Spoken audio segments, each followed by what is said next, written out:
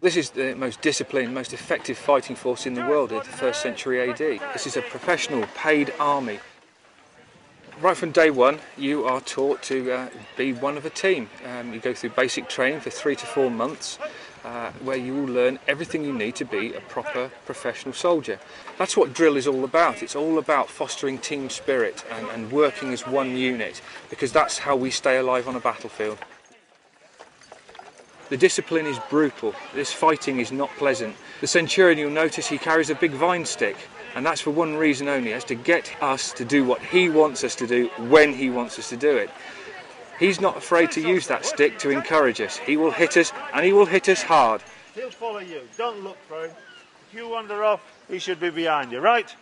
And every soldier has been disciplined, drilled and trained to the highest level to work as one unit, to move forward as one machine. For example, right now they're practicing a contra equites, an anti-cavalry tactic.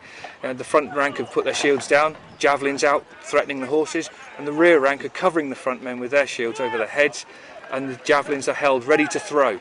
Any cavalryman approaching that is going to get a javelin thrown at him, but most of the time horses don't go anywhere near it. They don't like that block that they suddenly see, that block of colour, the large mass of men that suddenly appear in front of them.